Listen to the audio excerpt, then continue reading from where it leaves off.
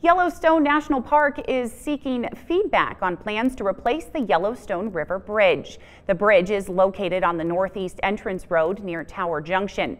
It was built in the 1960s and is part of the only road corridor that is open year-round.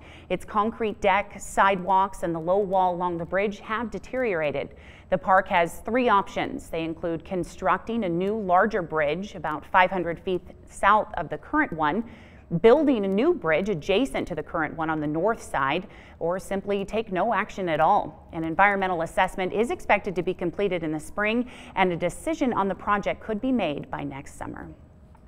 When we come back, forecaster Asia Ray will have a full forecast in our Storm Tracker weather.